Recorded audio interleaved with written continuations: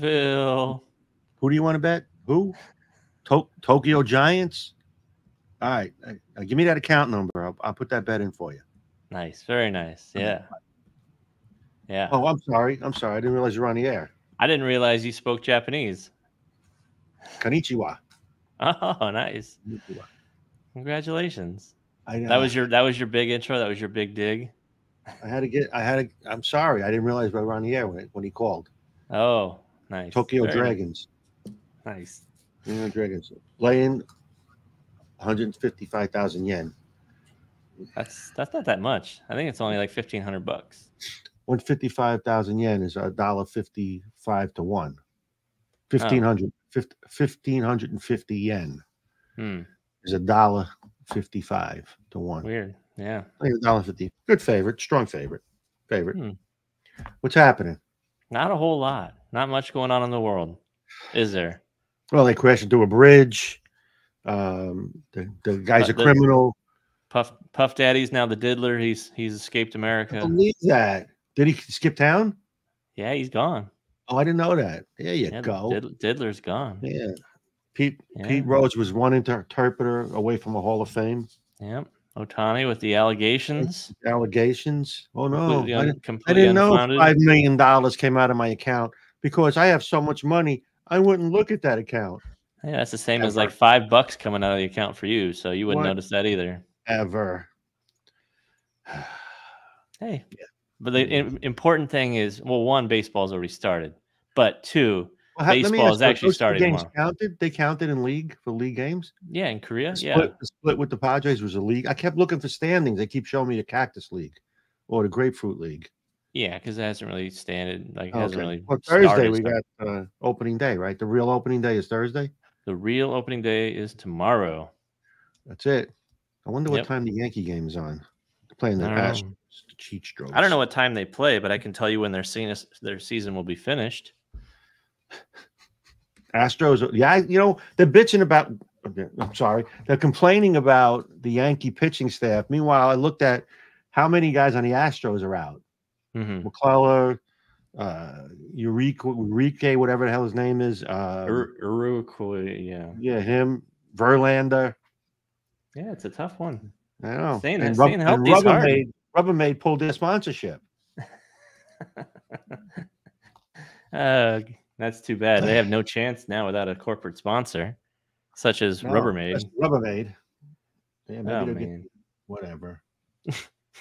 I don't like your odds for the Yankees, Phil. I really don't. I don't need this. I got to lower my phone. Well, you don't have to like them. You're not the one that's playing on them or rooting for them either. I just think that your season's over before it even starts. I think you have no chance. I got news for you. One flip of the FBI switch and your season's over.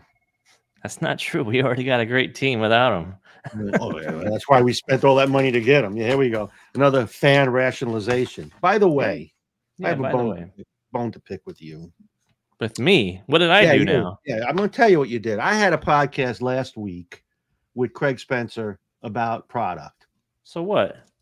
And you jumped in and complained that the lamp is proprietary to perception versus reality. Absolutely. Now, here's my question to you. What right do you have on that lamp? Because you told me you did not send it. Therefore, you have no... The proprietary is our conversation relating, and as per to the movie, The Christmas Story. The lamp has nothing to do with this podcast. Oh, I'm sorry. Where did you... background. It's the background. Well, I'm sorry. Where did you pass the bar? What state did you pass the bar in? The state exactly. The state of confusion is where you got your bar. Brooklyn Law Academy. Is that right? Yeah. Yeah. Who is your professor? I forgot. Dr. Doolittle. No. Judge Haller. Judge Judy. Judge Haller. Anyhow, today we had a good show. Allegedly, we got and we have the wheel. Show them the wheel. We made a change to the wheel. Oh man, a change to the wheel. What do we do? We took off the 3-ball arsenal and added the T-shirt. That's not true, but we did add a shirt there. You know, I did it last minute because I forgot to make a nice printed one. So spent shirt wrong, but whatever. Who are the chefs? Who are the chefs? So here's the rules. Nick's going to put up a link. Hold on, I haven't put it up yet. No, you're going to. I said going to put up a link, and it's a link you sign in on, and if you get selected at the end of the show, we'll spin the wheel, and whatever prize comes up, you get. Unless you're still in the show and you have 90 seconds once your name is drawn, you can say I want that or don't want it. For instance, you could have won a pair of shoes and said, no, I don't need a pair of shoes. Spin it again, and you could get a grip sack. I mean, that's a good deal. I don't know why, but I can't copy and paste right now. Can you believe that? I'm going to have to figure it out. Give me a minute. And by the way, a couple of minutes ago, Nick was not on the internet. One job to do, an IT guy, and he's not on the internet. If it happens again, the show's going on. That's the problem. I needed two hands. You know, there's an advantage in everything. Two-handed. So the link's up there. Let's do a fake spin. Fake spin? Test spin? All right. Test spin. I'm going to guess shirt because I think everything's just going to be gravitating towards the shirt now. I'm going chamois again. Okay. I like the chamois. Let's see what it lands on. It almost shamatized. Grip sack. Almost got shamatized. So yeah. So anyway, it's going to be a perception versus reality shirt. I'm going to put that out there as well. That's so that shirt is the shirt you win for all the fans of the show. Yeah, that's what we're giving. Since we have a limited run, they're only available in small and extra small. That's not true at all. They're all made to order. So we'll get your information just like normal, and we'll ask for a shirt size if that's what you end up. See, the real kicker is going to be if someone lands on a shirt to start. Yeah. We're going to have to boo them. We're going to have to boo them if they want to spin again. We're going to have to say, how could you? That's right. You could have the perception versus reality shirt. The audacity that you would want to trade in a shirt from your favorite podcast, America's 9th ranked perception versus reality, on Wednesdays at 3 p.m. Eastern. The 10th ranked, 10th after last week. We moved up to 10th ranked Nielsen bowling podcast on Tuesday afternoon at 2:00 Central Time. And who does these ratings? How do you get to number one? Do you just claim it? It's the rating guys. Is it? Yeah, the rating guys. A bunch of guys that's their name, rating guys. What are we going to talk about today? Let's see. We're going to talk about ball maintenance. We are going to talk about ball maintenance, and we got a mystery topic today. Mystery topic. Should I tell them what the mystery topic is? No. Let's keep them in suspense. No, in fact, not even tell them what the topic is. Just start talking about it. Just start talking about it. Yeah, right. So I got something real quick. Okay. Because I'm a statistician type guy. Okay, sure. In the Masters, the USBC Masters. This is ongoing. Not the mystery topic, by the way. No, it's ongoing right now. Yes. In the top 63 bowlers right now, after one squad today. Yeah, this is the last day. Yeah. Right. There's one lefty in the top 63. And here's the bad part. He's done bowling and he's in 60th. There is a very good chance. Can you imagine that? How big is the field again? Was it like 300? I don't know. 400. I think it's 400 bowlers. Yeah. And not a single lefty may get not into a single the top lefty. 64. That's exactly right. I'm going to look at. I'm not going to look. It'll take me too long. I have no idea what I'm doing. This could be another Harry Potter movie. Harry Potter and the audacity of the USBC. We should make that a shirt. I am flabbergasted. You are vexed. Flabbergasted. I'm vexed. I'm flabbergasted. The lefties have been cuckolded once again. I can't believe it. I mean, how do you have a tournament with 400 bowlers? About, I don't know if that's the right number. Sound good. It's way up there. It's well over 200. Mm-hmm. And there's not one lefty in the top 63. Well, there is right now. He's 60. He's 60th with 2 squads to go. It's a good chance he's not going to hang on. Matt Ballard says, "You know what they call a tournament with no lefties? A good one. A good one, right? Exactly. Yeah, I know. It's amazing. Inconceivable. That's another one we didn't say. Inconceivable. We had to go Princess Bride on him. Inconceivable. 465 total on the roster, and not a single lefty may get into the show, or not even the show. Just the the match play. Top 63. That's not. Is 63's match play? Yeah, because the one from last year is the 64th guy. Yeah, Simo's automatically in. So yeah, I don't know where he was at. I haven't really looked at the numbers, but I don't know if he bowled today. If he bowled the qualifier, I don't know. And it's such an inconvenience for him to bowl. He lives in Vegas. I mean, it's wear and tear. Go to league. Well, you don't have to bowl every game. You bowl 5, you leave, you don't come back the next day. Go to the snack bar, get a hot dog. Snack bar. Let's all go to the snack bar. Let's all go to this. So anyhow, that was mind-boggling when I looked at that. It'll be very interesting to see what happens. I know. At the end of today, when the numbers are all in, and we'll see. And maybe, you never know, they might press a little different button come match play. Yeah. And all of a sudden, that lone lefty is now unbeatable. Well, that's exactly what could happen. And then they'll say, look how easy the left was. Where were you guys? Yeah. It was just all about the breakdown. That's what it was. Yeah. We just pressed the slow button. Yeah. We just gave them, dry boards. That movie's probably going to be on, right? That movie's going to be on this weekend. What movie? 10 Commandments. Yeah. How's your Messiah now? How do you cast Edward G. Robinson, one of the biggest gangster guys in the 50s and 60s, in a role, an Egyptian role? And I don't remember exactly what role he played. He was something in town in the Egyptian. Yeah. How's your Messiah? Didn't they do that with what's his name? Not Gene Autry, but who's the other spaghetti western star? The Clint Eastwood. No, before that, the big one. Hopalong Cassidy. No. The Good, the Bad, and the Ugly. Who was that? Good, Bad, and the Ugly. Clint Eastwood. No, before that, sorry. Who was gonna paint your wagon? I have no idea. Somebody help me out, please, in the chat. What did they do with it? What was it? He's the most iconic Western film star ever. Clint Eastwood. No. Most iconic. John Wayne. John Wayne. Thank you. Finally. I mentioned something that's in your wheelhouse. He's pretty much the same age as you. And you just whiffed it. His name is Marion, by the way.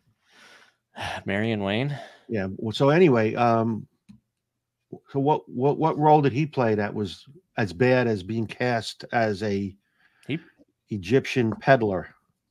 Somebody else will be able to help me out as well. But so you bring up a topic you don't know anything about.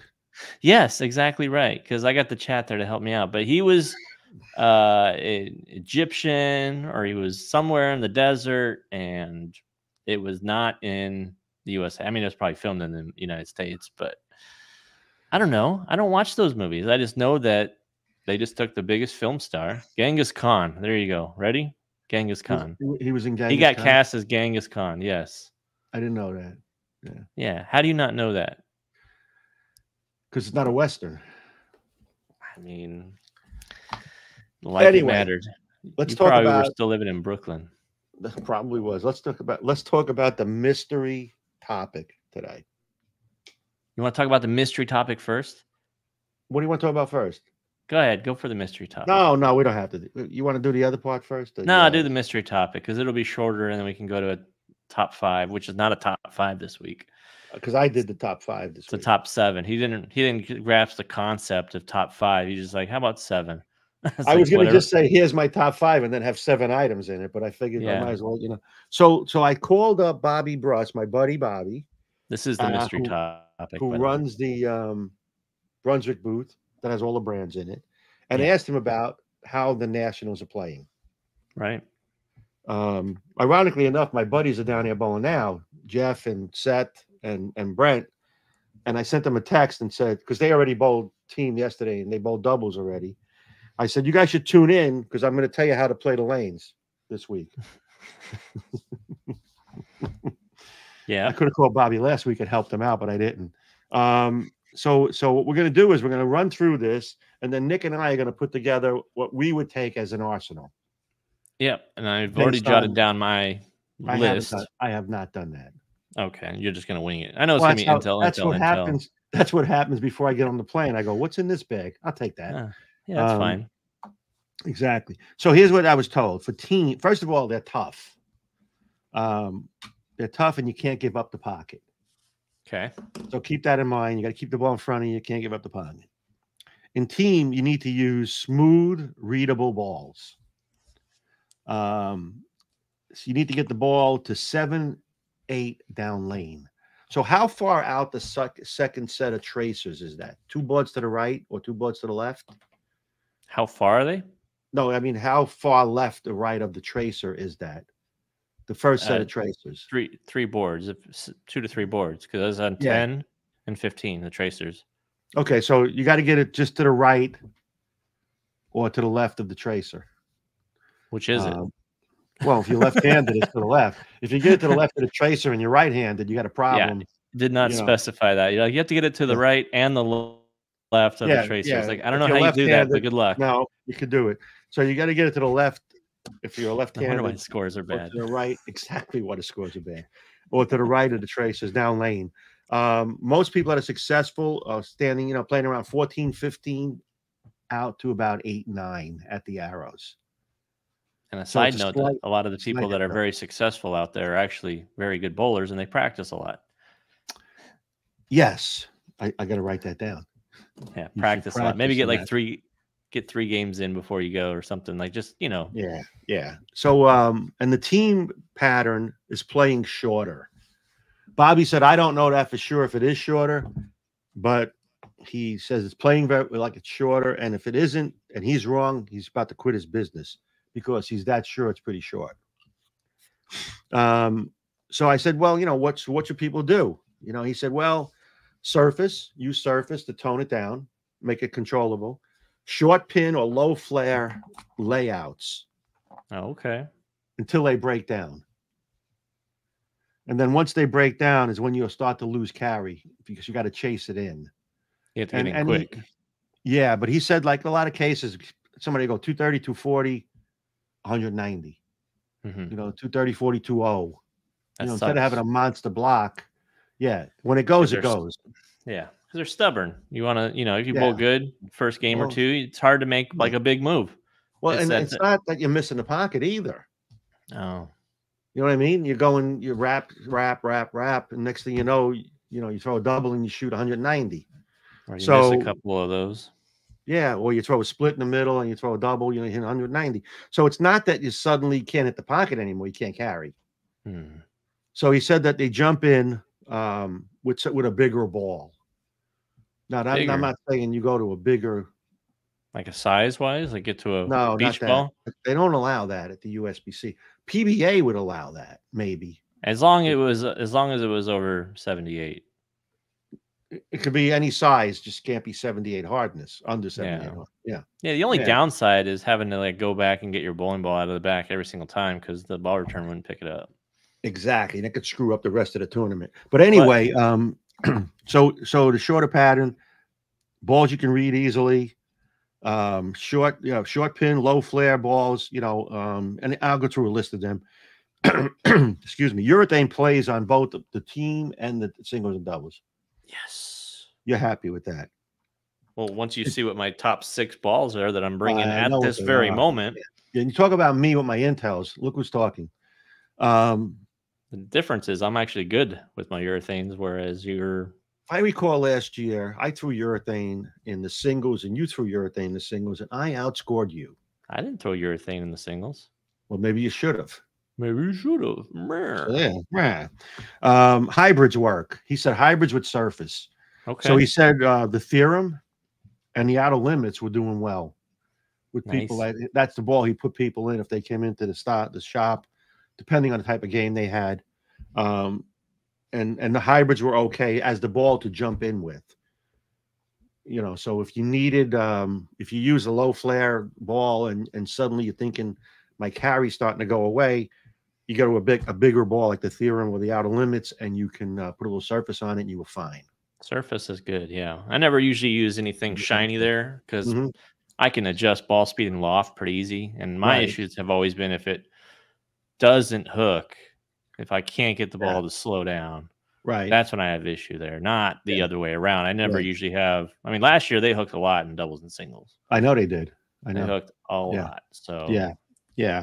He said that using 1500 with a light compound. Light compound, okay. Light compound, 1500 light compound.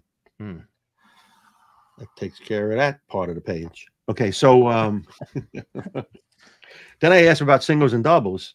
Yeah. And singles and doubles are tighter. As they usually are. To start. No, the other way around. Normally start. The team is, I'm saying, but normally the team is tighter than singles and doubles. Singles and doubles hooks more. In this case, it's backwards. The team is more hook than the singles and doubles. Well, historically, the team pattern's been shorter. So yeah, I know. When I mean like I can't start out at 5 board like I do team. Right. You know. Oh, you're talking about singles and doubles has been shorter. Yes. No, other way team around. Has been shorter. Yeah. Team has been shorter. I play further out to start. Right.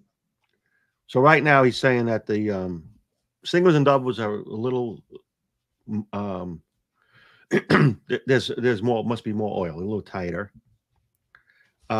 He said that balls that have been working is the hitter, the GB4, breakaway sanded. What are you doing over there? Somebody said that the stuff's not working on Facebook, so I'm just checking it. Keep talking. Sorry. Okay. All right. He drew some Black Conspiracies. They worked for singles and doubles. The zigzag with surface, and that makes sense to me because the zigzag has a lower intermediate diff and a lower total diff. And the GB5. Those are the balls that he said seem to be working with a little surface on them. Pin down ASIMs work on that. So that's interesting. And the stronger drilled symmetricals when you have to jump in. And it's the same scenario. You got to play it, keep it in front of you, you know, around 6 to 9 in that area, piping it a little. And then once it starts to hook, you got to jump in with a bigger ball. And, you know, the case he's made was a stronger symmetrical ball would be good. Yeah. Looked like a lot of the guys that were having success in there were throwing it harder and keeping it straighter. There were some guys that were hooking it, but a lot of ball speed to keep it online inside that track. Right. Now, if you don't have a lot of ball speed, you're going to have to be able to manipulate the balls you have to keep it in front of you longer, you know. And he said, you know what, it just, you can't give up the pocket. You gotta, you know, if you throw it away from the pocket, you're going to be in trouble a little bit. Okay. You know, even when they open up the angles, they still keep it that 7-8, 8-9 down lane, and they just have to feed to it. You know, you can't like boom it and get it to there. It's got to be a shove it up the lane type thing. Well, I'm going to shove it. Right. Well, apparently they did to the lefties up over at the. Oh, I'm sorry, I brought that up already, didn't they? How they shoved it to the lefties. They shoved it right up the lefties. So let's talk about your selection of balls to bring. Yeah, and I wrote this before I heard Bobby Brust's report from Nationals. Okay. Right. So as it sits right now, and mind you, I don't bowl till June. You don't bowl till June either, right? Correct. So there's going to be some more ball launches and more options that I'll take a look at. But if I were leaving tomorrow, if and only if I was leaving tomorrow, my first ball that's coming with me would be Purple Hammer green pin with 360 grit on it. 360? 360. Why don't you just go in the yard, get a rock, glue it to a piece of paper, and that will be a 1 grit. I might try that too if it doesn't hook enough. God, how does it not hook? See, here's the thing. Like, the more surface I use, the better for everybody else. Apparently. Thank God I'm not on your pair. Some guys didn't even want to show up on your team last year. Yeah, they didn't. They didn't. Go ahead. I was like, what did I? Purple Hammer with the green pin. Purple Hammer, green pin. Which one is that now? That's a ebonite ball? No, no. Oh, Our first ones we made here were green pin, and then we switched to the purple pin, which is the next ball I'm bringing. And that one's not PBA legal, right? None of them are PBA legal. But hey, they're still legal. But you're using it at the USBC National Tournament, their biggest tournament of the year. And you could use it at the Masters too, by the way. Yeah, but you can't use it on a PBA. I got it. Okay, it must be still softer legal on the PBA and harder when you throw it in league and Masters. They must not get softer. They only get softer on PBA patterns, right? And they only get softer on PBA durometers too. But hey, it's measuring oil and contaminants. It's not measuring the ball. But hey, go ahead. Anyway, go ahead. So yeah, the purple hammer with the purple pin, box surface. Well, now which one is that? Now that's the resin purple hammer. No, purple pin. So the difference between is about a point of hardness. So the first ones we made were at 73, and then we bumped up to 74 on the purple pin. And what's that going to be sanded with? Box surface, about 1,000 grit. Okay. And then I will take my black hammer urethane, just in case I burn them up so much with the purples that I need to stay in the same spot. Okay. And go to one that'll give me, and that one's going to be box surface. It comes out of the box 500, but I'm going to just let it lane shine because I will use that primarily for spares, and I will use that primarily if they get broken down and I want to stay straight. Got it. Because moving in with urethane is not an option. No. So plan B, if I need to get out of urethane, would be Scorpion. How many balls are you bringing? 6. I always bring 6. Wow. Scorpion low flare would be my first ball out of the bag, getting out of urethane. Something that's I wrote that down too. That was one of the balls he said. Yeah, it's It's a hybrid. It's a low flare. It's a perfect ball, right in his wheelhouse. That's exactly right. Last year was dark web hybrid, I believe, and this year is going to be Scorpion low flare. Okay. Something I can play straighter with, something that has a little bit more pop that I can move in and bank off of the dry. Okay. That'll be the first ball I use. And then when that one gets a little lazy, I have from there, I'll have a track theorem with a little bit of surface on it. Yep. Another hybrid ball with surface, as Bobby said. Yep. Not crazy flaring or anything like that. Right. But with a touch of surface. That way I can kind of start wheeling the lane a little bit, get left and cheat it. Yep. Mm-hmm. And then we'll see what happens. But my last ball is going to be the hammer effect. And that's going to be my big ball, right? That's a big ball. That's a big flip ball. So if I need something that's going to really get to the front and come off that spot really hard, the hammer effect is going to be the one to go. What about you? Well, on the other hand, I'm going to bring a hitter pin down. It's an asymmetrical ball. Yeah, pin down, right? I'm going to bring a short pin breakaway. Okay. I'm going to play with the surface on that. I might put like 2,000 on it or 3,000. Still slow it down enough for me, right? An Intel Solid. Of course. How many? Just one. I only bring 5 balls. Matter of fact, I only bring 3. I ship 2. Oh, you ship 2 and you bring a 3-ball bag? Yeah, and then I borrow a bag from the booth, a 2-ball bag from the booth. And that's it. And then a spare ball, bring my spy. Yeah. Because when the lanes are dry, you got to grab the spy. That's the one I drilled for you. I'm going to talk about that in a second. Sorry, I missed. And then I have a ball coming out in the junal area that I'm going to take. Okay. I mean, you can't talk about it. You can't even Yeah. That's good. I mean, the more we talk about something like that, you might blurt it out, just the name, like you did with. But just think about what's playing out there and what I didn't say I was bringing. So that's the piece we're going to have. I mean, I already know what it is. I know everybody else knows what it is. Can anybody guess what ball he's talking about? Snack attack, baby. No, let's go. McPhilly C with the snack attack coming out in June. The snack attack. It's not the snack attack. Oh man. And then I'm going to pack some talent. Because you got to pack talent. Yeah, where are you getting that from? All of a sudden, buy it. Buy it on eBay. You bidding on eBay? I got a connection in Japan. Oh, nice. Yeah, nice. Anyway, and then I'll play with the surfaces before I go. I'm going to practice on the pattern a couple of times. The alleged pattern. Well, here's what they think. Practice last year's. No. I think here's what was surmised, that this year's team pattern is equivalent to the 2019 and the 2022 singles and doubles pattern.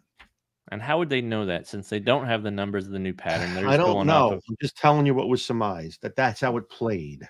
You know, so how let me ask you a question. How far off could it be? They're going to be tricky. Yeah, maybe. I mean, so what's the worst thing that could happen to me is they hook more. That is the worst thing that can happen. So you should probably shine up all your stuff. In fact, you should just take all spies. I spied out. Not the case. I'm not shining up anything. I'm going to. I put 5,000 on my Intel Solid. Yeah, it was pretty cool because I was able to stand left for the first time in quite a while. And I'm going to go play with the surface on the hitter, and I'm going to definitely play with the surface on the short pin breakaway. Don't forget to change all your pitches before you go too. No, I'm not doing that. I tried to ask you a question about it, and you mocked me. So now we're not going to discuss it. So that's it. I mock you on every question. I know you do, but that's not it. So let's talk about the spy first. No, let's talk about the spy first. For those that don't know, I go up to Muskegon a couple of times a year, and I always go in the wintertime, and they graciously invite me to sub at the House of Pain. Yeah. And last year, not this year, last year I went, and Nick said, drill a spy, you need a spy. And I said, nah, I'm going to drill a new Rattler. Big mistake on my part. I should have listened to the homie. And at what point did you realize it was a mistake? Was it the first shot when you went 3 off the right, or the second shot you went 3 off the right? It was a third shot, because I moved 8, I moved 3 more, and then I moved again, and it was not.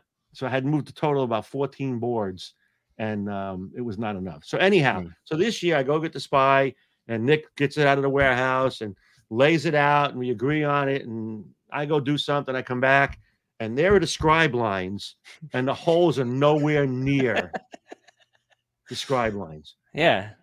Like, I'm talking about, like, not even in the same area code. The scribe lines are here, and my holes are like over here. Right. And he goes, I missed. You didn't miss. That wasn't just a miss. Is like, you know what? I went a 30-second long on your ring finger. That's a miss. No, this was not a miss.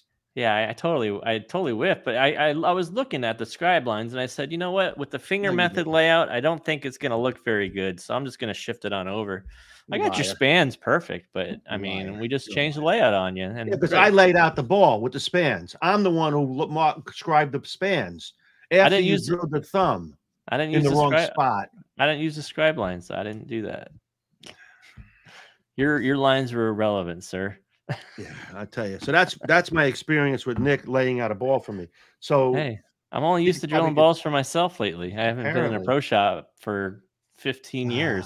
Oh man, I'm telling you, I'm gonna find somebody else. A little rusty. Hey, anybody who's ever drilled a ball has messed up at least one. But hey, you still were able to use it. 1 and 2, you probably broke 500 barely. I bowled pretty good. I won money with it. Yeah, I could have won more money if it was drilled properly.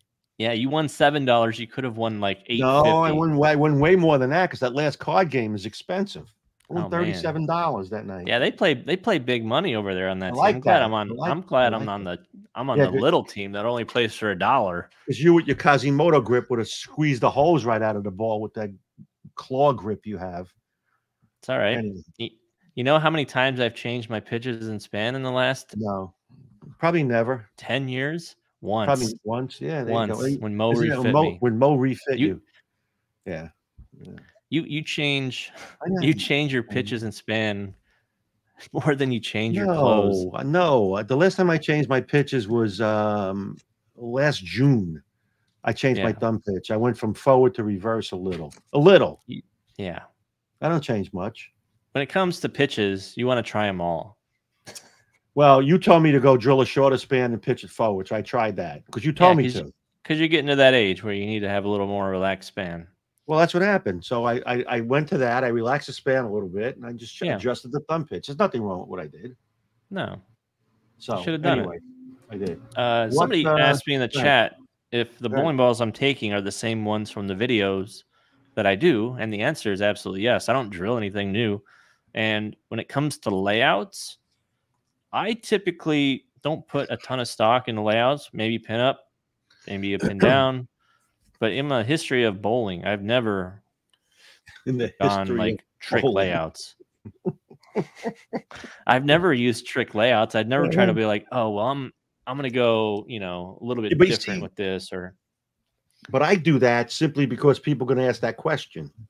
I used to do that. I don't do that now. I don't do the testing anymore.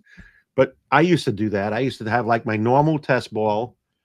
And at the time, it was like, the pin was 4.5 or something or whatever it was. And then I would do another 2 or 3 balls with some trick layouts, 6-inch pin, a pin way up, just because people would ask those questions. I don't do that anymore. Yeah, essentially, all these balls are drilled essentially the same. All the pin up layouts, all the urethanes are drilled with 4-inch pins by 20. The symmetrical Scorpion is 4.5 by 20, and then the ASIMs are 60 by 5 by 20. So there's varying differences in ball strength there and how early they read, and you see it not in, oh, I got to switch balls because I need something to go longer. I'm looking at cover strength. So that's why you got the 360 at the very top. Right. That's what you're going to start with and break up the lane. And then you're going to work your way down, so you have an order of where you're going to go. When that does what I think it's going to do, it's going to be good for about 6 frames, 7 frames. And when it starts to read a little earlier or hit flat, I know exactly what my next move is. I just have to wait for the markers to be able to see it. And once I see it, then I'll make the change. So, and it keeps progressing on. And once I see that one go away, then it's time to make another change. And if it's time to get into resin, it's time to get into resin. So that's the bottom line. Yeah, you got a good mix there. I like that. I'm just glad I'm going to be bowling on a team with 5 people this year. Maybe they'll all show up. But 2 years ago, they abandoned you last year. So what are you telling me? They had children. My 5-ball layout is much more intelligently put together than that. And the piece that I hadn't filled out yet is going to be the answer. Much more intelligently. It is. I got the intel. Big brain lefty over here could find a way into the Masters and make the cut. And the hitter, pin down hitter, which I invented pin down, so I have to bring that ball. Sure, yeah. I mean, you invented that. We need to get you a jersey with that on there, huh? Oh my God! I should have this on my back of my shirt. We should make business cards that you can sign for people, because you might get stopped this year and be like, "Hey, I'm a big fan of the show. What can I, you should." Who's that other guy? What's the other guy's name that's on the show with you? I get that a lot. Yeah. Put some. Yeah, here's a shirt. Here, thanks for watching. Just carry a duffel bag or a little Walmart bag with you. Right. Yeah. What? Phil is bringing out a mystery ball. Yeah, it is. I'm not telling anybody what it is. It will be approved by then. Yeah. Looks like everybody's maybe having issues with Facebook chat. I looked at it and it looked like the feed was working on Facebook. I didn't try chatting anything. I'm going to go ahead and I'm going to try something here and see. But like a lot of people are saying, like the Facebook chat's like messed up. We don't control Facebook, so I'm sorry. Let's see here. Comments sent with 200 stars or more. Let's see. Test. I'm going to put my test there. Testing 1, 2, 3. All right. Did you test? Let's see if it comes through on our end here, because I am seeing Facebook comments come through. Yeah, it comes through just fine on our end. So I'm not sure what issues everybody's having. Just hop over to YouTube if you're having issues, and find the feed there. You can chat all you want. But no, I don't own the Facebook. Phil invented it. He has all the rights to the Facebook. Right. Yeah, he actually invented the Facebook, and then they changed it out from under him and then voted him out. So Fabrizio, Fabrizio, Fab, he writes, "Did you get lightheaded with all those boards you had to move?" I did. I did. Yeah. I did. So, who I hadn't seen yet is Ian. Is he in? I didn't see him Post. He must be on. He must be watching. Watching the NCAA girls basketball finals, right? He must be glued to the set. He's trying to map out all the future WNBA stars based on the next draft. So I'm going to post the link one more time. You want to tell the rules again before we go into the the rules are very simple. If you're a staff member and you put your name in here, we're going to come and get you. It's not good. But if you're not a staff member, you put your name in the what is it called? The Woo box? Woo box. Woo box. And at the end of the show, Nick will pick a name randomly, allegedly randomly. I think he has 17 or 18 aliases. He's been winning these stuff every week for himself. I am flush with he's flush with grip sacks. And that's why when he won the shoes, he couldn't take them because people would notice them missing. And that's why he said spin again. That was usually really Nick as an alias. They would see it on my videos and like, hey, that's the shoes. That's the shoes. He said he didn't win. Anyway, so anyhow, he puts the Woo box up, you put your name in it, he picks a name out. At the end of the show, once he announces the name, I start the clock. You got 90 seconds to tell us that you are in the show. If you are, when we spin the wheel, if you don't like the first prize, you can have another spin. And we added a t-shirt, which is a perception versus reality. So hypothetically, a guy lands on t-shirt. What does he do? Yeah. Or like, hey, congratulations on winning your t-shirt. What would you like to do? Yeah. And then he says, well, I do need another t-shirt. Go with the t-shirt. No, spin again. And then he gets a grip sack. Yeah. Like, joke's on you. He has a little button that stops it on grip sack. Do we have any questions about this portion of the show? Do we have any questions? That is a great question. And I will have to scroll back and see. So regarding anything like that, we got a lot of people commenting that they have bowled and some of their experiences, which we let's hear about that. Let's see what do we got here. Here we go. Paul, I was out there the first week of March. Team opened up very fast for me. I ended up 35, looking 6, 7, 8, and shot 501 for 2. I will not talk about the first game. So good comeback once he kind of got in and hooked it. So it looks like in team, you can get in and hook it. And that's kind of been the case a little bit. You know, you always start out like 6, 7, 8. Yeah. You know, you break them down. Like I played urethane for the past 2 years, I think, in team. And just stayed out. Like I stayed out of everybody's way, but eventually it goes away. But yeah, you didn't bowl so hot in team last year. I bowled okay. I actually did. I bowled okay. I had like 3 180 games or 160, 190, 180 or something like that. And you swept brackets. I made money in brackets. I did. Right. I did. Yep. Yeah. I bowled okay and I didn't bowl good in doubles. We had that problem with the 2 young ladies that bowled with us. Remember that? You don't recall that? I do recall that, yeah. She started on the wrong lane first. The other girl may have never bowled a tournament in her life. Yeah. And then the next shot on the right lane, her thumb slug comes out. It's a rough start. That's a rough way to start. Yeah, I wasn't thrilled with that. That's all right. You know, what are you gonna do? It happens, right? It's not the end of the world. No, but I broke a thumb. Yeah, I understand that, but you know, it went down the lane, and she didn't have an extra one. And it happens. Yeah. Marcus asks, why no double cross Nick? Well, no double cross Nick. Because I'm not radical Nick. That's why. And besides, Phil makes fun of me so much that I just don't throw any radical there. How about that? No, he doesn't.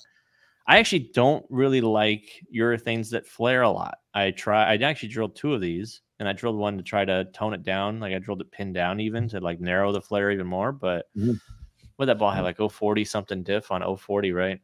No, I don't. No, it was 35, I think. I don't think it was much higher. Yeah, I'm pretty sure.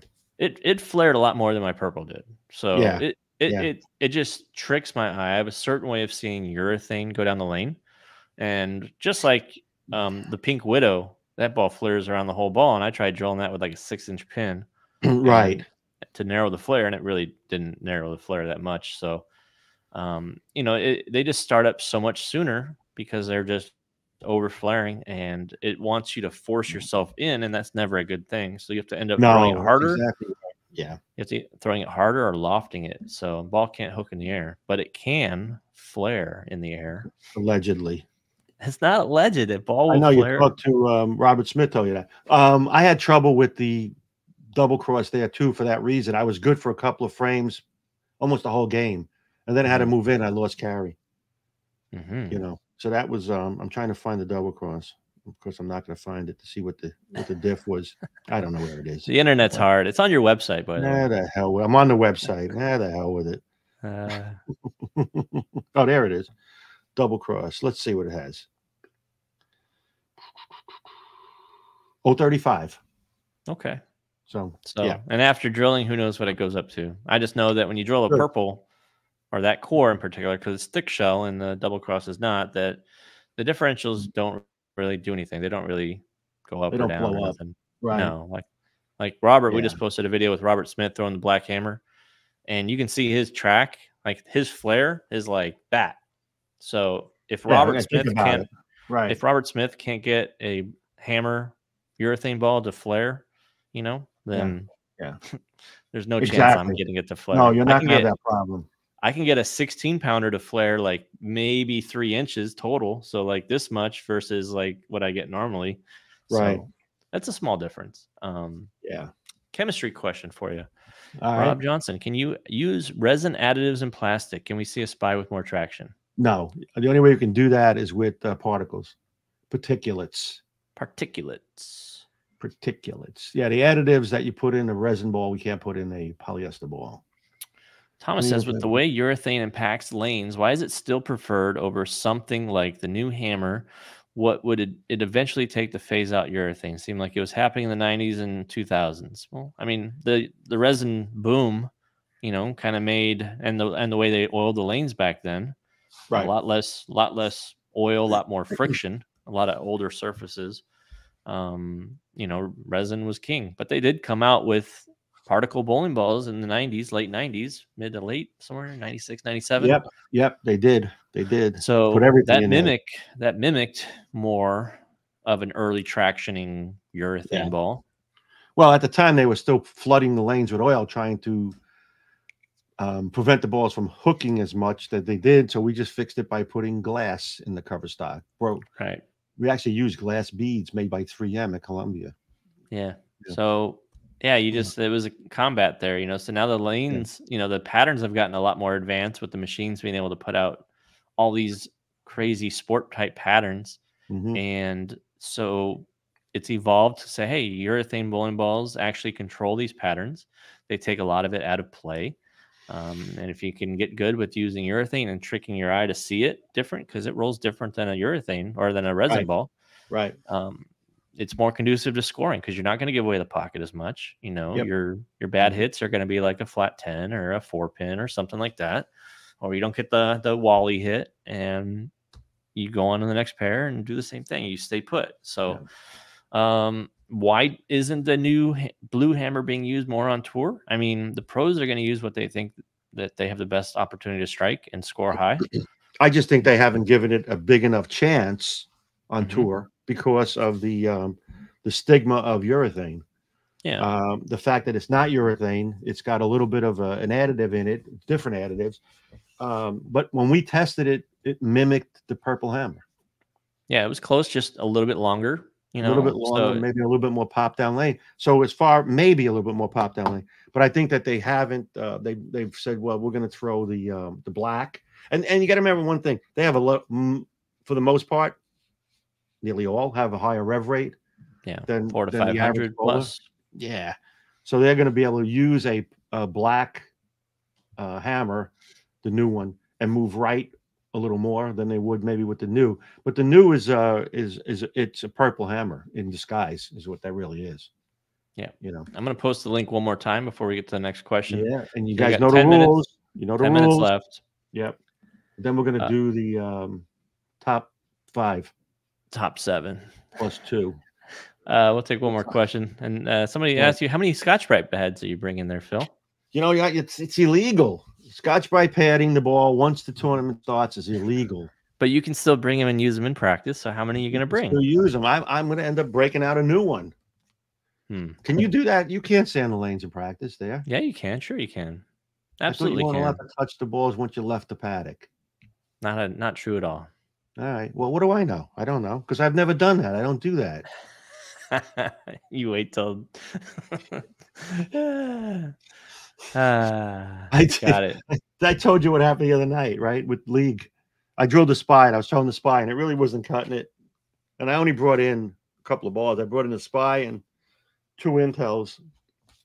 And I'm going to change. I said to my teammates, I'm going to change the balls.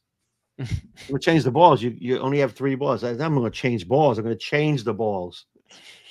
And out came the towel. And I changed the balls. They became different balls. Nice. All right. We ready for this top? Top 5 plus 2. I had more fun. I had more fun doing this. Go ahead. And since, Phil actually is an overachiever, he felt so bad for not doing any of these top 5s. He finally came up with his own. And he's like, you know what? No top 5, top 7. Top 7.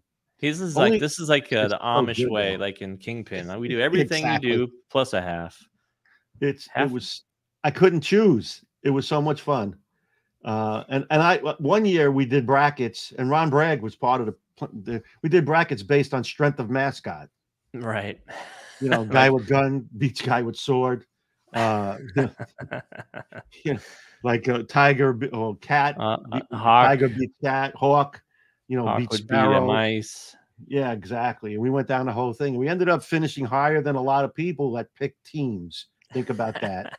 You just picked the mascot. Mascot. So this is a facetious title chosen to still fear. Did you freeze again? Oh my God. I cannot believe this guy. He's got one job to do, and I can't even change the screen. So I guess we're stuck. I'll look at some questions while we're here. I lost you for a sec. I'm back. Are we ready? Let's get through this. Are you ready? Go ahead. All right. Go ahead. This is yours. Coastal Carolina, Chanticleers. So I had to go look it up.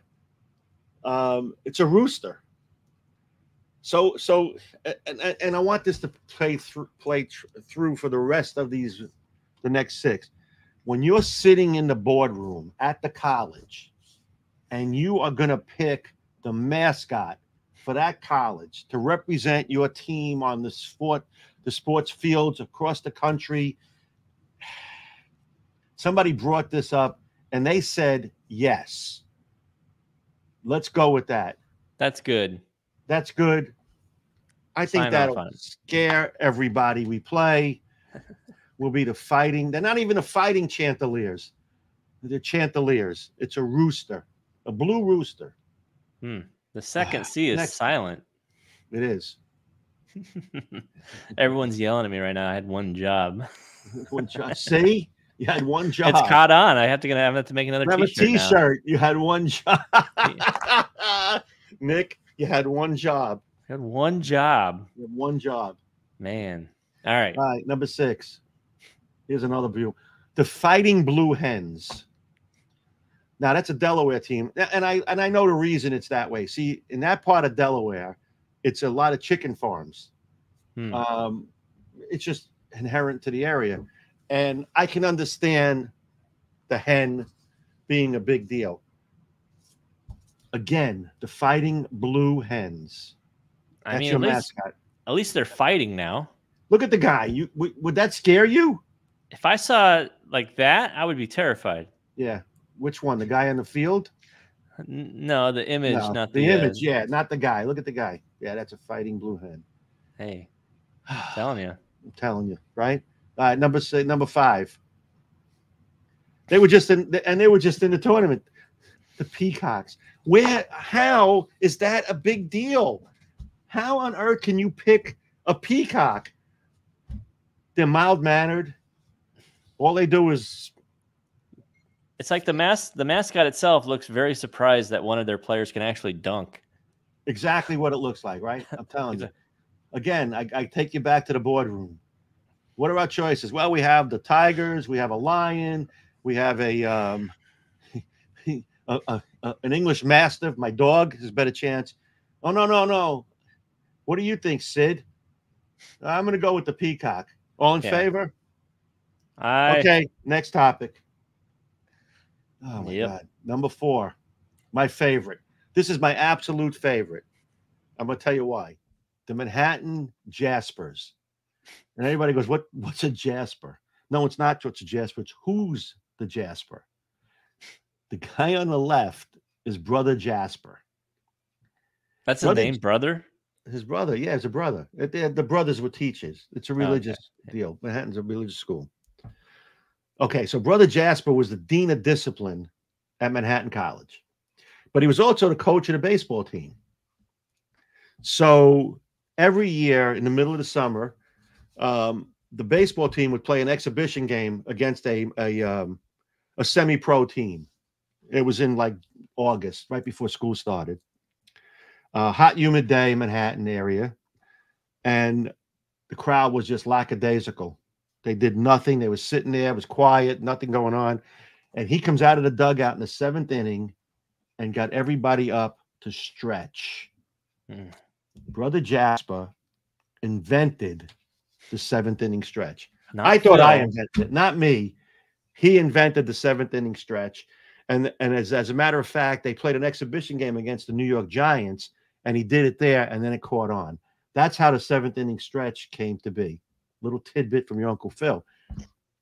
But now, what year was that? And when did the I don't know the song? When did the song start for the 7th inning stretch? The traditional song. Had nothing to do with this. It was Harry Carey. I don't know if he started it, but I didn't look that up. But of all the mascots you saw so far, look at the guy on the left. I'd be afraid of him. Oops. Phil invented the 7th frame stretch. That's right. Every 7th frame, I have the team stretch. The other night, I took a knee in league because the 7-pin offended me. He took a knee. Next. Number 3. Here we go. Another one, right? The Fighting Squirrels. Once again, if I saw a squirrel coming at me with boxing gloves, I would get out of his way. So the squirrel on the right would scare you. Were you not loved as a child? How do I know that's the actual mascot? I think you just picked that up. That's a picture of the mascot. I went to the college website. You don't even know logo and images. That's what I looked for. Logo and images. I got all of this information. How did you get to the website? I didn't know you learned how to use the internet. I went to the website and I had a list of all college mascots in the United States.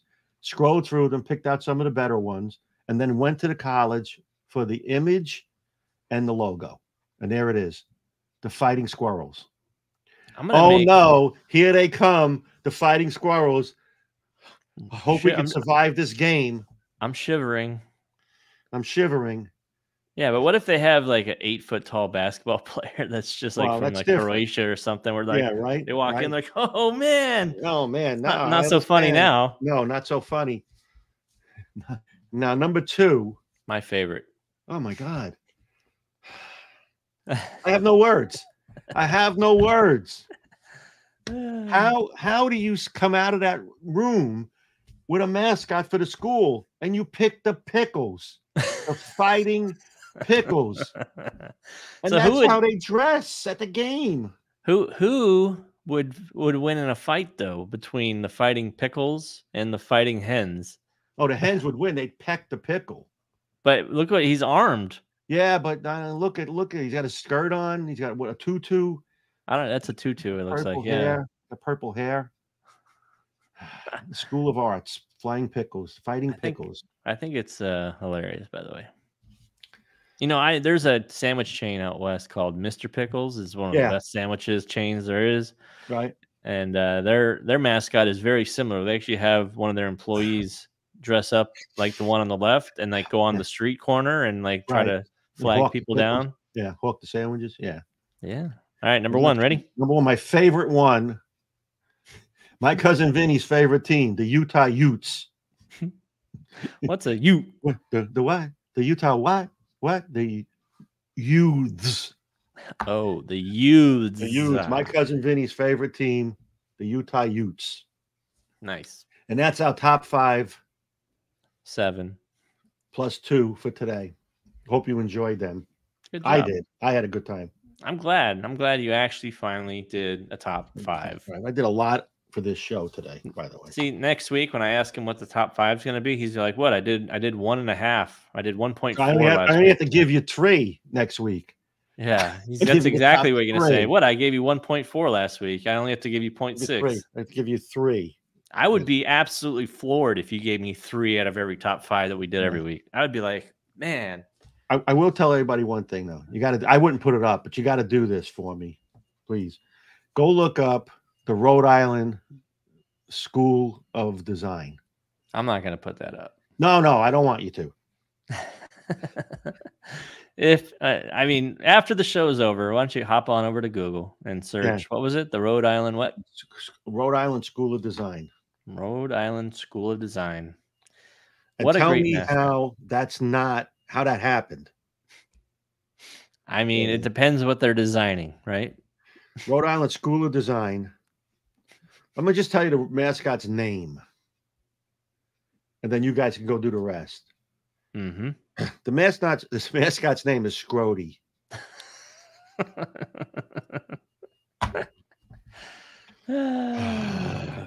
Anyway. All right. We haven't talked about ball maintenance at all this show. Do you know that? I know. We have never talked about ball maintenance, have we? I don't think we have. Not in a grand scheme or having we did on Mondays on Radical Rundowns we did. Mm-hmm. But you know. Yeah, but we haven't talked about it. And I think it kind of goes by the wayside. We've made videos about it. Yep, we have. And what I think happens is they're not our most popular video content. I think people are much more interested in new bowling balls because that's the ultimate fix. You know, hey, this ball doesn't hook as much anymore. I don't want to go get the stuff taken care of. I don't want to get the oil out and change my grips and resurface. No, I just ching, swipe, new ball, which is great. Right. It's fine. We appreciate it. Yeah. But if you're serious about, hey, I want to keep this ball around, I want to get the most performance out of it for many years, not just for, 60 games. Yeah, there's no such thing as ball death if you know how to maintain a ball and bring it back to factory finish or life. What are you laughing at? Some of the comments are saying Scrody. What the hell? They're starting to Google. They are Googling, aren't they?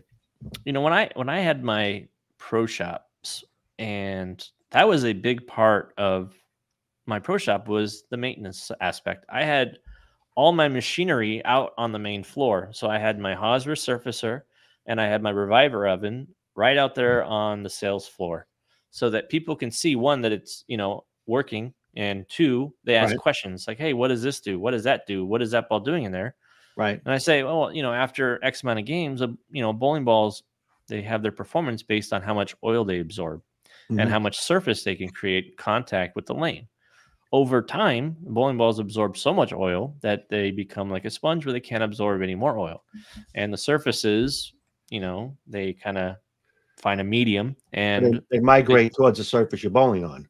Right. So it's important to adjust that. And where people have the biggest eye-opening experience is it's not like one day you show up to bowling and then all of a sudden your ball doesn't hook. It happens gradually. Just kind of like kind of like, you start boiling water. It doesn't just boil as soon as you turn the heat on. Yeah, but you won't notice it sometimes because it's so gradual. It's so gradual, you won't notice. And then you call me and say they changed the shot at my bowling center. Yeah, they changed the shot. Nothing hooks there. My ball's not hooking. I said, you clean, check the ball. No. My ball died. My ball died. Yeah. So, I used to put people on a little bit of a program and I'd say, hey, all right, well, and there's different programs for different bowling balls because not every ball needs the same amount of attention as others. So like you classify them into like dull and shiny. So shinier balls are going to require a little less maintenance as far as surface goes. And they typically absorb a little bit less oil than a dull solid would. Right. So, people don't realize that the surface on a dull ball, say if it's finished at 500, 1500, will only take about 3, 4, 5 games to double as far as its surface. It could be out of the box at like 1200 scan, right? And then you bowl 5 games, and all of a sudden it's at 3000. Yeah. So, touching ups. I'm sorry, but real quick. But one of the things you have to realize, the ball you started with, it mellowed out to some point, then it leveled off, and you liked it for a long time at that leveled off spot.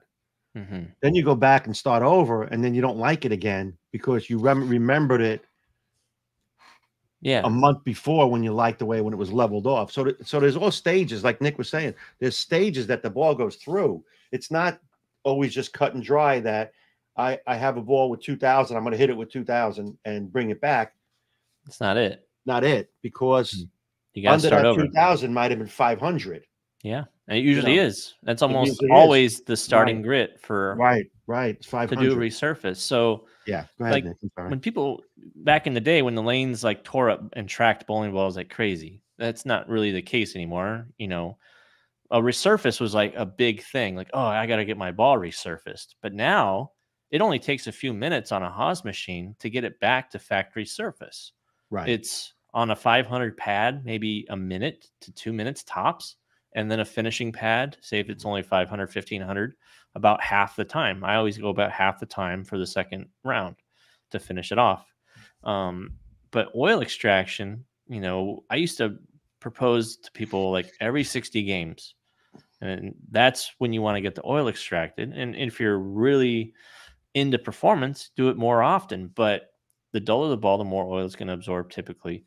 And they'd be amazed at how much oil comes out of a ball just after 60 games that's just sitting in the ball. So, and the last part of it, which I always suggested when people brought in their ball to get resurfaced or get this oil put out, and often goes overlooked, is changing your finger inserts and cleaning out your thumb if you have old tape, getting the fit back to what you remember brand new. Because I've seen bowling balls come into the shop, like old zones and stuff like that, where they had grips that had kind of crystallized and hardened and shrunk. And they were probably the original grips that came in the ball. And this ball's like 15, 20 years old and has probably, I don't know, no, but they still 20 fit. years. No, they fit fine. Don't even bother. Right. It's like, stop. Just stop it right now. Exactly. I put one of those bowling balls in the Reviver, and it sweat for 2.5 days, full shifts. Like, it's amazing, isn't it? Right. It's like it would just not stop coming out, and then finally on the last day, it finally dried up and got all the oil out. Right. And it's like, oh my gosh! And now when he throws it, it's like, whoa. Yeah. Or he says the ball doesn't hook now because it's burning up. It's hooking in the wrong spot. Move your feet. Move your feet. Right. Exactly. Yeah. So there was a question in the chat about Revivers and all that, and we absolutely recommend them. But 130 degrees is the top of the tier of where you want to go. And it's not saying go home and put it in your home oven at 130 degrees. Do not do that. Do not do that. Betty Crocker does not recommend that. do not put that in there. Somebody else put in there a while ago. Can I put my ball in a dishwasher? Let me ask you a question. Yeah. Do you really want petroleum-based products in your dishwasher? Yeah. Do you? It's stuff that's been picking up on the lanes, the dirt, the grime, the schmutz that's all over the place. Yeah. You don't want to do that. I had an old friend in juniors that used to do that. He used to swear by the dishwasher until he pressed the wrong button one time. And he went on the heat cycle that was too hot or something like that. His ball melted into the wire rack and gouged half the ball off. And then his mother came home and she got really pissed off about the dishwasher being ruined. Yeah. I'm telling you, do not do that. Ruined. If you want, just buy ball cleaner. As a matter of fact, hey, look at that. Clear Magic. It's a plant-based ball cleaner. And this works really good. It cleans the balls. If you do this after you bowl, if you want to do it every time, you can. That's fine. Takes the junk that's on the surface out. If the ball has gotten too many games on it, go to the pro shop, let them put it in the whatever. Reviver, Was And that I what know, I think Innovative actually makes a new Reviver oven. It's a smaller one than the Yeah. Pro Shop version. Yeah. That it's regulated and it's made for bowling balls. So stuff like that. I mean, Yeah. obviously it's expensive to if you're not a pro Well, shop, you know, to do your own stuff, you know, you got to be really into it to want right. to pony up and buy it. But get something that's made actually for bowling balls that can circulate Yeah. the air and keep it at a low temperature. You don't need a ton of heat to get oil out of a No, bowling ball. no. You don't. And be careful, you know, if you're thinking about home remedies, because it's just amazing. I saw a picture on the internet the other day about the guy at the hammer that looked like it blew up. Yeah, split in You half. know, They put it in their oven. for how long and at what temperature to make it do that? Yeah. You know, and not all ovens are, by the way, what the temperature says on the dial inside the oven. So No. do not do that. As far as getting the ball back to surface, you know, we mentioned it a little earlier. You got to have that base under it. Yeah. You know, if your ball was 3,000 and you love the way it performed and stopped performing, you just can't hit it with 3,000 because now you have 3,000 modified under 3,000. You might have 4,000 on the ball if it wore out. It's not the same. Not the same. So you got to go back, hit 500, go through the steps. You know, people are saying, well, you can never get a ball back to factory. I don't agree. I disagree. You can. The reason you don't recognize it is because it's been months since you had it back to factory, and you're probably not seeing it. You know, you can't remember how that ball was the exact day you got it when you threw it. So, you know, just go back, look at the list. We put on there what the steps are. But the first step is the most important. You got to get that back to that heavier grit and then work it up from there. Absolutely. Yeah. You got to follow the steps if you're going to do it. And there's some people that have spinners. They invested in ball spinners and pads, and that's absolutely great. Right. So you have all the stuff. You have to go in order. So if you want to get it back to box surface and say the ending grit, like you said, is like 2,000, you can't just put 2,000 on top and call it good. Right. That's not the same. So you got to start over. You got to go 500. You got to go 2,000 on top. That's how you get it. Yeah. Somebody asked about the best method for oil extraction at home. Yeah. At home, hot bucket of water and some soap, some Dawn would be the only thing I'd recommend. Yeah. Yeah. And just try to keep the fingers out of the water. Yeah. Tap water. I mean, it'll get to about that 120, 130, maybe tops. And just put it in there for a little while. You'll see it float on the top, the oil. Yeah. Yeah. So, I mean, the best thing is take it to your pro shop. You know, they're going to get it the best and they get the machinery to do it properly. Yeah. Or buy a ball cleaner. That works. No, it does. It works. Yeah. And I was going to say, like, when you get into like urethane bowling balls, like I don't usually touch my stuff unless I'm going to a tournament or whatever, but there's no oil to extract. There's oil in the shell. So in the peaks and valleys, the oil likes to stay in there, and that's where you get the durometer readings, any kind of junk that gets in there. Yep. So everybody knows it's every throwing a urethane ball. Hooks like crazy the first couple shots. You get a little bit of oil in there. All of a sudden, it hooks less. So how does that work? Oil in the shell makes the ball perform less. So it got soft. It's going to measure softer after 3 shots, but it's not. Anyway, we're getting to another topic. A little bit of surface. Balls you can clear, right? You can clean them too right away with cleaner. You can use that cleaner that you just had in conjunction with a pad. So if you like your urethane ball, say like Black Hammer, it's the simple. It's 500 grit. That's the process. So use a 500 pad, get it nice and wet. Use the cleaner in conjunction. Clean it all off, try it all off, and guess what? You're back in business, baby. Back in factory. and here's the other thing: if you don't like it at 500 grit, say your ball speed's not enough, okay, try it at 1,000. Right. It's like you have to do the box surface, but if you find something you like and it's repeatable, say you like 500, 2,000, 4,000 instead of 500, 2,000 because you throw it a little slower, like you, for instance, like me. Then. I put 5,000 on my Intel. You can repeat that, right? No, when you retouch it up, you're not going to just hit it with 5,000. You're no. I'll go back to what it was before, which is 1,500, 2,000, 5,000. Yeah, that's what was on it before because I did it before. It was my own. That's what I had on it. No, I mean, I invented that. Someone says, "What about sticking a ball in a bucket of rice?" I don't know if that works. I should. I don't know. You know what? I'll tell you what. We tried to sell that years ago. We had, I forget what it's called, Columbia had. It was a plastic mold. It looked like a bowling ball. Yeah, the hook again treatment. It was like a Yeah, kitty litter. It was kitty litter. That's what it was. It was a kitty litter based product. It was like dirt basically. And yeah, well, it's diatomaceous earth, by the way. If you want to know the name, write that down. If you could spell that for me right now. So let me tell you a story, by the way. See, this is how he gets out of having to do something. Let me tell you a story. I was at a baseball game one time. This is subterfuge. This is when I had Dynathane. Okay. I was at a baseball game with Bill Crispin. Nice. And we were sitting there talking, and it started to rain. So we moved back, under the cover, and we're sitting there talking. And I watched the guys come out, and they called it diamond dust. That's what they call it for the baseball field. But it's diatomaceous earth. I looked it up. Right? What is diamond dust? Diatomaceous earth. And I said, look how fast that absorbed the water. Mm-hmm. Can I put that in a bowling ball? And I did. I did. Okay. And it absorbed oil so fast, it was rapid fire. It was unbelievable. Yeah, I don't remember which ball it was. It was one of my first Dynathane balls. And as a matter of fact, at the trade shows, I would put a drop of oil on it while I was talking to the guy, and before I even shook his hand, the oil would be gone. Mm-hmm. It was that fast. But that's an additive that we use. Now the problem was the diatomaceous earth was very abrasive. How do you spell that? Diatomaceous, D-I-A-tomaceous. And it was very abrasive. And what happened is the impellers, it ruined them. The pouring, so we couldn't do them anymore. Wow. It reduced the life cycle of it. So, I mean, we didn't know,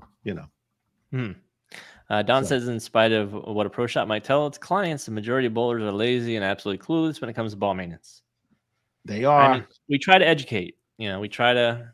They are. With stuff like this and different videos, Mo Mondays, radical rundowns, all that stuff we try to put out there, to maintain your stuff. I mean, the best thing you can do is go to your pro shop and just say, hey, this is what I'm seeing. What do you recommend?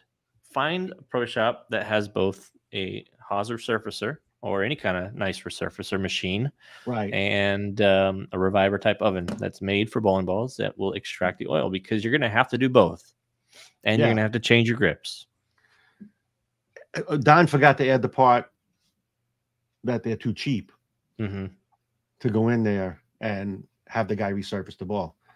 That's why they try to do it themselves. They buy a pad and they sit at the table before league and they like that. Meanwhile, the guy's got a ball spinner. He could do it professionally done, so it's even all around and smooth. And the same thing with cleaning the balls. And they sit there and they buy the cleaners, they spray the balls, and that's good. But you know what? Eventually, you're gonna have to do a deep clean. Yeah. If you want to keep the ball, or you know what? Buy another ball. That's usually what people do. I'm gonna buy a ball every year. That's it. And that's it. I'm gonna put this one in my arsenal, and then that's it. And then they call me in a year and say it cracked sitting on the floor in my basement, and it only had 30 games on it. I must get 1,000 emails like that a year. Yeah. If it only had 30 games on it, what are you worried about it cracking? Why are you emailing me 3 years later if you haven't touched it? Yeah, exactly.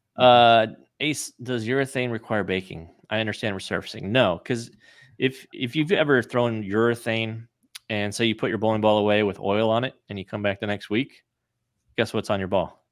Oil. Yeah, exactly. So the oil is petroleum. It's not gonna dissipate into the air like, I don't know, say a solvent, which are two completely different things, right, Phil? Exactly. Solvent and oil are two different things. So it does stay in the shell, in the peaks and valleys. So that's where it just finds a home and it squats, and it just doesn't pay rent. It just stays there. And it waits for the durometer to come so it can jump up and grab it. And it says, I'm soft. I'm softer. Stab me. Yep. I'm reading 62.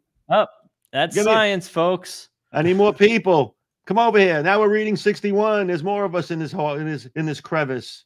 Here, grab me that ramp. Don't start with the ramp.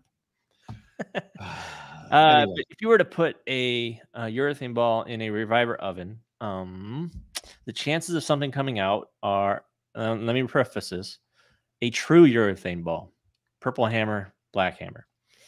Certain bowling balls out there, something like new blue hammer, is not urethane. It does absorb oil at a rate that is so slow That's legal. Legal. So there are other bowling balls out there that are urethane, but they're really urethane-like. So what a bad marketing tool that was for them. This ball's urethane. Now it's banned. Wait. It's really not all urethane. No, just kidding. I'm just kidding. Psych. April Fools. April Fools. I was joking. So, yeah. I mean, a lot of good conversation. We can go on for a long time, but it's about that winner. It's time for a winner. It's about that time. Yeah. I have chosen a winner. I haven't put the up on the screen yet, though. So what's new with you? What are you looking forward? Who's starting for the Yankees? How about that? Who are you most excited for? Nestor Cortez is going to start, but Stroman I thought would be the starter and Rodon, but neither one wanted. I can't understand that. Stroman did not want to be the starter of opening day because he's soft. Well, maybe that's it. You know, he's a fair weather player. If things go bad, he's going to be the worst cancer on the team. He's in the worst state, worst city possible for that. Well, that's the whole thing. It's just going to add to it now, isn't it? Yeah, that's probably right. I mean, Rodon had a great spring. He threw the ball really good this spring. Yeah, good control. I like Nestor. He's entertaining. I'll enjoy that game. You know. But it's Thursday, opening day. Not for the Dodgers. They already opened. We already had opening day. I heard they have an FBI day. They get free tickets now. The FBI players get free tickets for life. Paid for by Ohtani. Perfect. He's very generous. He is a generous person. He gave his bookie $4.5 million is to his bookie. He gave him. It was a tax deductible donation. What can I say? It's the Bookies of America. B of A. All right. Go ahead. Spin it. Who's the winner? I'm going to tell you. It's probably one of your aliases this time. No, it's probably you. Because the winner's name is Phil. I haven't said the last name yet, but all right, Phil. Winner this week, Phil Dascole. You have 90 seconds. Are you even time right now? You're not even getting your watch out, are you? It's Dascole. Dascole is that how you say it? If you're in the chat, Phil Dascole. Let us know because see if I just said it right. If I said it right, say yes too. We'll make sure I get it right. Here, you get to have 2 spin opportunities. Right now, you're not here. 80 seconds. 80 seconds. Yeah. Dun dun. Come on, Phil. Come on, Phil. Don't let us down. It's not like a Phil to not show up to the podcast, right? Exactly. Now you got let's see, 60 seconds. Running out of time. Yeah. Phil. Maybe I said his name wrong. He's here. Did I say his name right? How do we? I don't know. He's got to tell us how he says it. Well, just say yes or no. You think it's Dascole? That's what I say it is. Is it like Fragile? The hell's Fragile? Yeah, you wouldn't know. He's here. So this is how it's going to work. The Fragile lamp. This is how it's going to work. We're going to spin the wheel. It's going to land on something. You're going to have an opportunity to say spin again. Spin or no spin. Spin again or not spin. So if it lands on shirt, I'm going to laugh because we're going to see what the first person who lands on shirt. You should have made the shirt like 3 times wider. just make it like 3/4 of the board. Exactly. That's funny. Yeah. Right. All right. Ready? Here it comes. Come on, free ball Arsenal. I want this to be very, very, very expensive for Phil. Come on, free ball. Here it comes. Here it comes. Oh, it's on Chamois. So, Phil, you have a choice now. Do you want to spin again, or do you want to keep the chamois? Oh, you're talking to the other Phil, the guy that won, not me. Okay, I got it. I only talk to you when I have to. I'm talking to the cool Phil right now. All right, the cool Phil. I wonder how you say his last name. If we were right. He said yes earlier, but he said it was the right way. I pronounced it the right way, right? He says spin again. I can't believe you're not keeping a chamois. How could you not keep the chamois? Oh, man. Last guy that did that won a pair of shoes. No, man. All right. He's spinning again. So we're going to spin it one more time. Ready? Here we go. This time. Big ball. Big ball. Big ball. Here's my hand. Come on. I get accused in the chat always. I get chat like everybody. Come on. 3-ball Arsenal. Here we go. Here we go. Here we go. Here we go. Oh, it's a shirt. Yes. First week out, he wins a shirt. All right. Perfect. Perception versus reality T-shirt. Hey, first on your block. The first on your block to have one. First. So I'm going to reach out to you And we're going to get that shirt on order. They're all made to order. Usually takes about a week roughly to get to your door. And that's about the thing. So, hey, first week, first shirt. How about that? So next week, if you're wearing the shirt and we pick your name. He says spin again. We'll give you the ball. Doesn't work like that. No. Next week, if you're wearing the shirt and we pick your name. Matter of fact, if you guys buy the shirt and we pick your name and you're wearing the shirt, we'll give you another spin. How are we ever going to prove that they're wearing a shirt? That's why you ruined my joke, Nick. Well, jokes by definition are funny. Boy. I know funny. All right. Anyway, someone says shirt happens. Shirt happens. It's a nice shirt. Got some info out of the show today about the. I got one more thing to ask. If anybody has a 14-pound Intel Solid, get in contact. Get in contact with me, and I will trade you. And I'm sure it'll be an uptrade from what you have. So if you're sitting on a 14-pound Intel Solid, is that all you want? Solid, no pearls? I have the Pro. You have the Pearl already. You have plenty of pearls left. And I also have the SE, which was pretty close. Okay, so Intel Solid 14 Phil's on the lookout for. If you know of any, or if you have one, reach out. And we'll play Let's Make a Deal. There'll be another spin on the wheel. We give you extra spin too. We'll trade you for either a ball, your choice, or a spin on the wheel. The multiple spin. Yeah. So, anyway, all right. I hope you got some good information from the part about the Nationals. Remember, we have free information. Always free. Always free. Always, entertaining for us. I don't know if you guys are entertained by it, but Nick and I always have a good time doing it. We love having you guys come in on Wednesday, at the number 10 ranked bowling podcast in the world on Wednesdays at 2 o'clock Central. That's it. All right. I don't know who does the ratings, but I don't know. It's Mr. Rating Guy. Oh, yeah. Yeah, it's him. He must be in someone's pocket because there's just no way we're getting sandbagged. All right. I'm out of here. Wait, someone has a good question real quick. Couldn't you just make more Solid Intels? Don't you have a factory?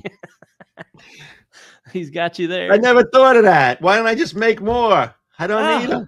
Never mind. No, I can't. I can't just make a case of balls. I don't need 500 of them. Someone looks like they posted a eBay link, so maybe there's one on eBay right now for you. Maybe you can pay top dollar. I'm not going to pay top dollar, but I will gladly pay you on Tuesday for a hamburger today. For an Intel Solid today. That's right. All right, everybody. I'm out of here. Phil, Nick, nice talking with you. Other Phil, congratulations. DiCasoli. I'll reach out to you and get your shirt size and shipping info. Get that order in. All right. We'll see you guys. See you next week. Adios. Bye. Out.